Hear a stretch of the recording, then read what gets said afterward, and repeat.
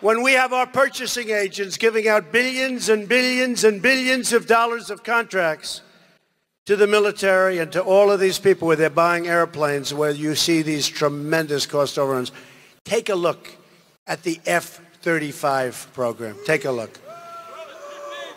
And the people that gave out those contracts, give me a break. We're going to impose a lifetime ban on people that give these massive contracts out, or even small contracts. You want to work for the United States, you work for the United States.